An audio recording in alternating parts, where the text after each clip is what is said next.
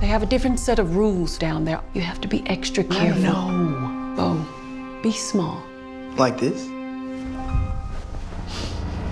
You look like a movie star. What?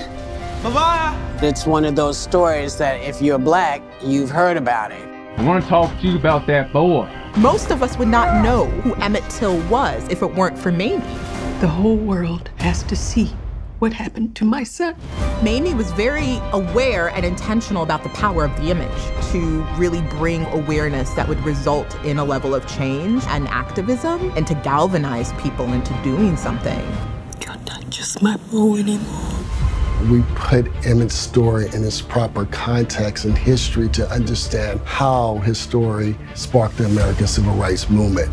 We get to see how Mamie fights for justice. If something is happening to one of us, it is happening to all of us, and we witness her come into a particular kind of power and to be the progenitor of the Civil Rights Movement.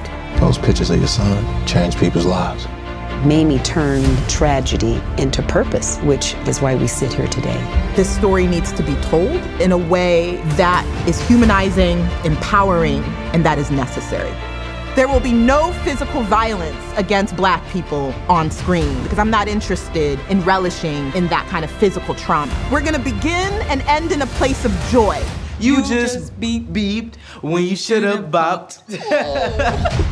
Mamie was a catalyst for change. She affected millions of lives for the better. Mamie Till Mobley is a hero.